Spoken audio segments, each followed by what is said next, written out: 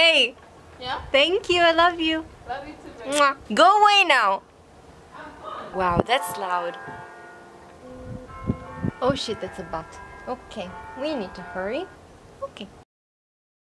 You guys can trust that a desaparecida booktuber will come back for the reading rush. Hello everyone and welcome back to my channel. My name is Franny and I'm here today for my very extremely belated reading rush TBR. The Reading Rush is a readathon previously known as booktubeathon that was created and it is still run by Ariel Bissett and Raeleen, and this year it'll start on July 20th, tomorrow, and it will end on July 26th. So 7 days of reading, 7 days of challenges. There are 7 challenges and I try to do my best to meet all the challenges without having to read 7 books, because we all know that's not gonna happen in a week.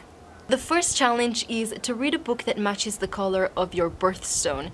And here I went a little bit overboard because I was born on July 13th, so my birthstone is ruby, which means red. But I also looked up the birthday stones because every day of the week has a different stone, birthstone, and I was born on a Thursday and the stone for the Thursday is carnelian. I had never heard of this stone and it's an orange-ish kind of stone. Therefore, the book that I chose for this challenge is, I can't say the title of this book without looking, A Beautifully Foolish Endeavour by Hank Green. This is the second book in the Carl's series.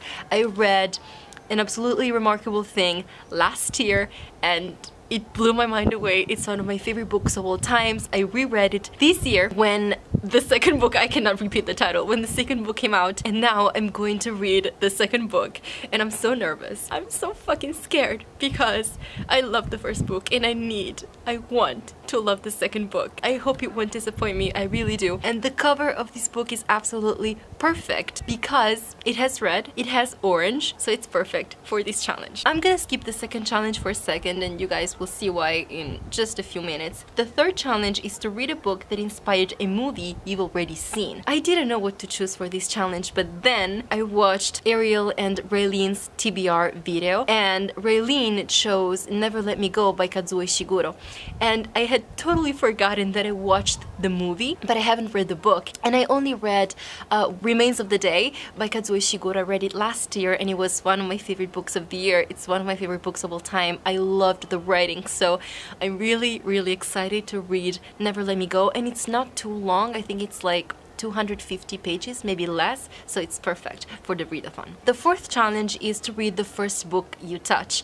And now I'm gonna go back to the second challenge, which was read a book that starts with the word the. So I have 2 books that start with the word the and I cannot choose. One of them is a physical book, one of them I have in ebook. So what I did was I wrote the book titles multiple times on slip of papers and I put them in this mug. So I'm going to pick a slip of paper and whatever comes out, that's what I'm going to read. And in that way, I'm going to read a book that starts with the word the, and it's gonna be the first book I touch, technically. This one. It's The Reluctant Fundamentalist by Mohsin Hamid. There you go. This is the book. Beautiful cover, I love it. I had started reading this book last year, but I never finished it, and not because I wasn't loving it, but it kind of brought back memories and I wasn't in the right mind space to read this book, but now I definitely am. I really want to read this. I was loving it so much, so I cannot wait. It's not too long because it has less than 200 pages, so it's perfect for the readathon, and it starts with the. It's the first book I touched, technically, so perfect. It's getting dark, guys. I'm so sorry, but I'm almost done. Don't worry. Also because bats. Fifth challenge is to read a book outside of your house, and for this one I'm gonna use A Beautifully Foolish Endeavour by Hank Green because I will be listening to the audiobook, because I usually listen to audiobooks when I go running in the morning, and here the lockdown has been lifted so I can go run in the morning, so I'll be reading the book outside of my house. I listened to the audiobook of the first one and I absolutely adored the narrator, Kristen Sie, if I'm not mistaken, but in the second book there will be multiple narrators for the multiple POVs, so I don't know how that's gonna go, but again, I'm so excited. Hopefully it won't disappoint. The 6th challenge is to read a book in a genre that you want to read more of. And I'm realizing that I'm really loving to read memoirs. All the memoirs that I've picked so far, I really loved. And so I decided to go with An Age of License by Lucy Nicely. This is an illustrated memoir, and it's also a travelogue because it takes place in multiple cities all over Europe. And I've read Relish by Lucy Nicely previously this year, I think in April or May, and I absolutely adored it. That book has the best description of how a croissant tastes.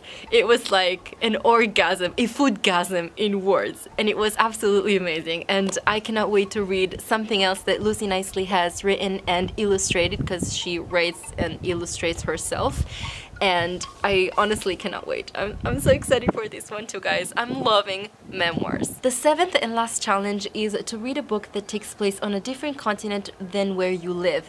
Obviously, I could go with the Hank Green book because it's set in North America and I live in Italy, so that's in Europe. But also there's the Reluctant Fundamentalist that takes place in Pakistan, so that works as well. In one way or another, I'm going to read a book that takes place in another continent. It's happening. So this was my Reading Rush TBR. I'm so excited. Every year I'm so excited for the Reading Rush. I love it so much. And I also got the Reading Rush mug from the website that Ariel and Raeleen created. I cannot wait for it to be here. It's gonna be amazing. I love their merch. I love them so much. I'm so excited for this readathon. Let me know in the comments if you're going to join in the readathon, what books you're going to read. If you made a TBR video, link it down below in the comments so I can come and watch your video. It's too dark. I hope you enjoyed watching this video, and hopefully I'll see you guys very soon with another one. Warm hugs!